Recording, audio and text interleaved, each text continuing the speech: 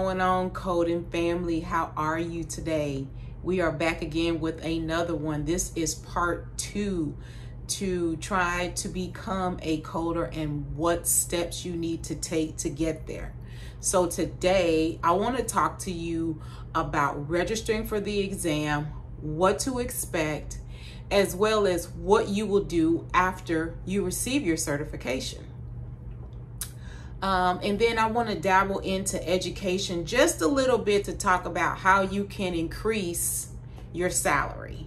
So first things first, when you get ready to take the exam or you feel like you're prepared, what I tell my students is after they finish my class will be at the end of this month, at the end of August, that I want them to wait 30 days and I want them to study. That means you eat, sleep, and breathe this thing. That means that you're studying as much as you can at work. That means you're studying at home. My students will have my study guide calendar to help them study and show them what specific subjects to study. The calendar that I've built also includes off days, because if you study Monday through Friday, you need to take a break. You need to take a break. But when you're studying and you're in study mode, you need to study. So this is something that is helping coders to study. And also my study guide has tests. It has tests, it has study questions and encouragement. And then I kind of give tips on what I did as far as studying certain subjects and what I did. So I want to talk to you a little bit about registering for the exam. So like I said, I told my students 30 days out. So you can call AAPC, you can let them know that you want to take the exam, and you can always talk to a customer service representative even if you're not a member, because they're happy to give you information. So what you need to do before you take the exam is you have to be a member of AAPC first. I am a member of AAPC. I had to pay for my membership. Your membership are your yearly dues. So if you have a job that hires you, not the first question, but in the interview, you want to ask them, do they pay your yearly dues, which is your membership fee? Your membership fee, and you also will have CEUs that are due. CEUs are credits. So you have to have a certain amount of credits. I believe it's 36 credits every 2 years, just to show you're up to date on test taking, on just knowing your knowledge of coding. Basically, that's what it is. You can take tests, you can look at seminars, you can go to seminars, all those things they offer you on the AAPC website.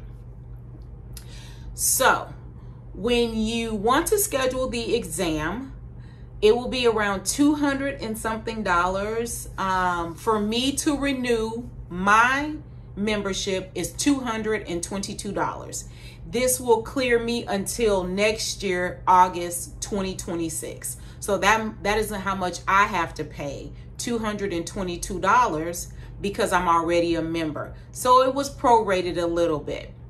So I have to pay that amount every year, and I have to have my CEUs, continuing education units, 36, to keep my certification. If you let your certification lapse, you could lose it and have to take the exam again.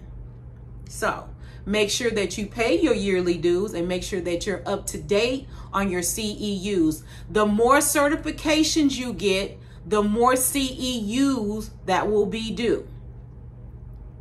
So if you get another certification, your CEUs will go up for every 2 years. And they'll tell you how many CEUs you have due. The more certifications you get. So if you get a CPC, then you get a CPB, your CEUs will go up. Yes. So once you schedule the exam, back to that, once you schedule the exam, they will give you a membership ID. This membership ID number will follow you all the way through your career. So when you go to fill out an application, they will ask you for your certification ID number. This is something that comes from AAPC or AHEMA, whichever one you choose to go, whichever route you choose to go. When you get ready to schedule your exam, it's good to schedule ahead of time. So like I said, like I told my students, 30 days out, you want to go ahead and schedule your exam because now you're starting to prepare. I just think that was best because it gives you time to study. Everything is fresh on your mind. You're just coming out of class. You've been studying. So it's time to take the exam when everything is fresh on your mind. So that's something that I advise. You have to have a membership ID to register for the CPC exam. You have to. You can't get around it. There's no way to get around it, okay? Also, once you pass the exam, I would advise you get with your local chapter. So what that is kind of like a sorority. It's with several coders who are in the same city. So for Texas area, they have multiple chapters.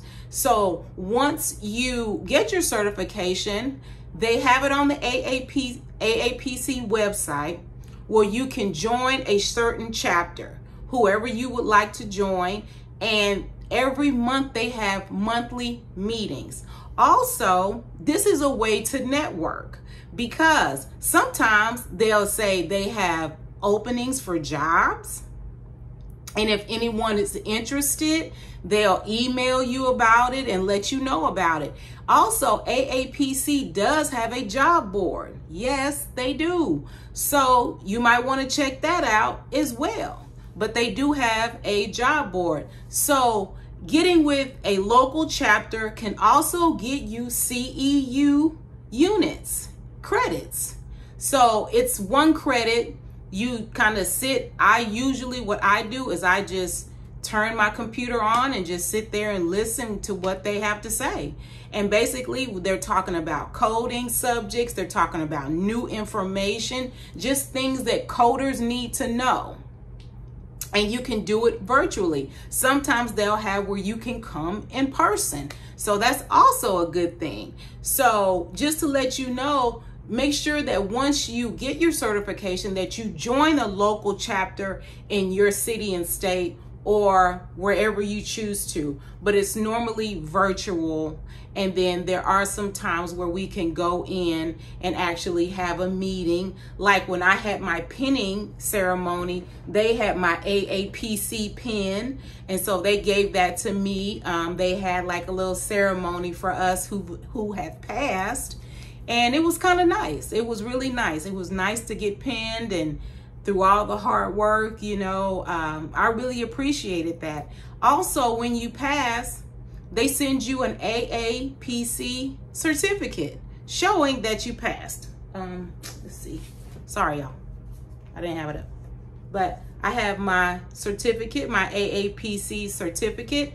And so they also send that to you just to, you know, it's just a good thing to have. And then also I have brought it to interviews. So just to let you know, they do ask for it. So make sure that you keep it. I keep mine in the frame. So when I go to the interview, I show them I have my AAPC certificate. So this is another thing. Make sure that you keep it on hand because they do want to look at it. They want to make sure that you have it along with your ID number.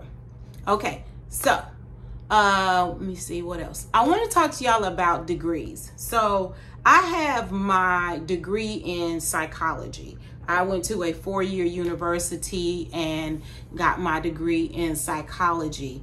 But I want to tell you that I feel like my degree did help somewhat. I'm not going to say 110% that it did help, you know, but I want to say that I had talked to a seasoned coder, and she had been in the game for, man, over like 10 years, maybe like 17 years.